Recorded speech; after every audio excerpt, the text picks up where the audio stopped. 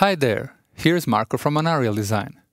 And today, we're going to check Zeko, our WordPress theme for charity and non-profit niche. Before we dive into ins and outs of the Zeko theme, if you haven't already, I'd like to invite you to subscribe to our YouTube channel, if you're watching on YouTube, or to our newsletter, if you're watching on our site. We periodically add theme video presentations like this one, as well as tutorials related to our themes and WordPress in general. So, if you don't want to miss out on it, just do it. Alright, let's see what we got here.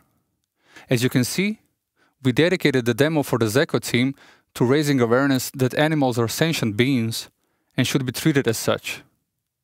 We added a couple of hard facts combined with some food for thought to try to make people stop and think for a moment about what they can do to change that sad reality for the better.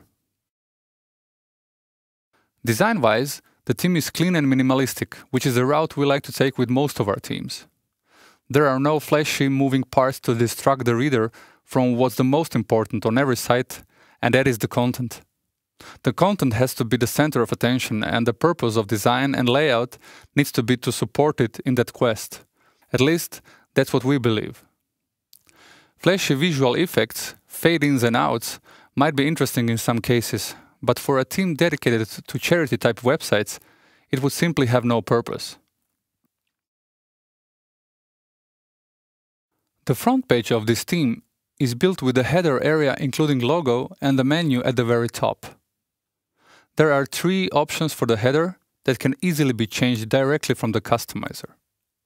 So you can choose between Always On header, that we have now, then a standard static header where the menu disappears as you scroll down the page, and the centered header, with the logo above the menu. This last option is interesting for anyone that wants to use a bigger logo or even a full-width one. Beside these 3 header options, there are 2 menu options affecting only the mobile view. The default option makes the menu disappear on mobile when you scroll, and the sticky option leaves the menu visible at all times. Right beneath the header is a hero image with a caption. The image is actually a featured image of the page selected to be the front page, and the caption text is content added to the page editor. There is also an option to have a slider instead of the image caption combination, as we can see in this example. The caption can also be added to the slider using the slider built-in caption feature. The main content area starts with a couple of front page child pages. In the demo, we have 2 child pages with standard content and a featured image. But you can have as many child pages as you need, and they will be displayed below using the same left-right pattern. Below these child pages is the content added using standard pages and customizer panels. There are 4 panels, and they can be set to display all kinds of content. I'll now switch to the customizer view so we can better see what's going on. In the first panel, we have a standard page with editor content and a featured image. One thing to note when preparing the image for this area is that when you use a featured image in the panel, it will actually be displayed in full width. So in this case, 1/2 will be covered by the content. However, each panel offers 3 layout options, available if you use a featured image, of course. This is an option with featured image on the left and the content on the right. You can easily choose to have featured image on the right and the content on the left. The last option is to have a featured image above the content. In this case, the whole image will be visible. In the second panel, we have 3 recent posts. To display 3 recent posts in a panel, you simply need to select your blog page from the drop-down menu. Blog page is the one you set to display your posts in settings reading in your WordPress dashboard. When displaying recent posts, those 3 featured image layout options are not available.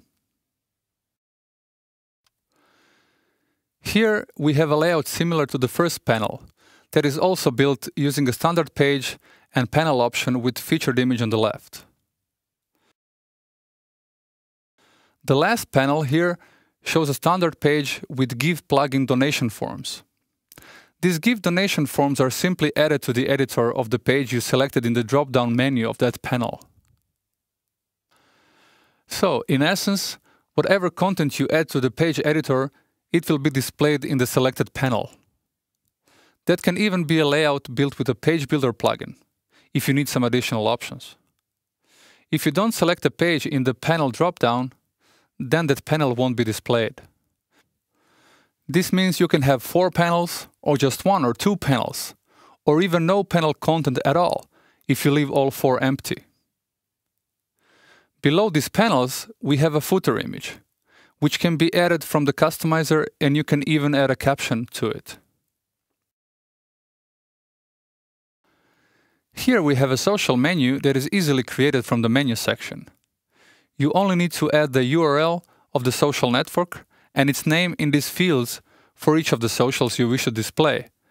And when the menu is ready, simply assign it to the social menu in menu locations and save.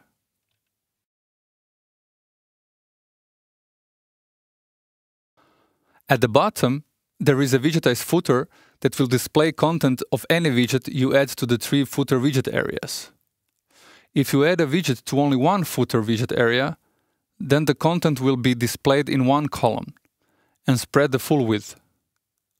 With 2 widget areas used, it will be 2-column footer. And with all 3 used, like here, it will be displayed in 3 columns. Below the footer, you'll find the copyright section, and the content you see there is added directly from the customizer. There is also the scroll to top button that you can also disable if you wish. With this, I would conclude the first out of 3 presentation videos we prepared for the Zeko team. In the next one, I'll cover blog page options and page templates. See you there!